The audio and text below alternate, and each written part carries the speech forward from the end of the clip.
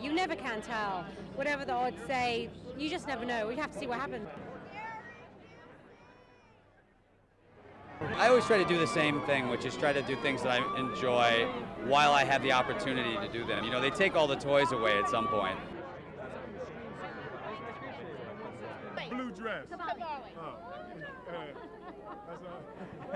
Psychologically, yeah. But this year is somewhat different because the so-called competitor, they're really friends.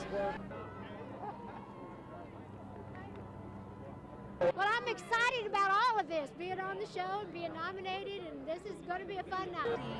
Her and Bill, I love them so much, and I've always liked her. They have no say in what I choose, but they do support everything I do, and they're here tonight, so Awesome. It's good, yeah. Well, good.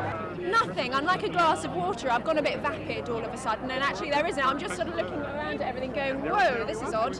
But apart from that, that's it.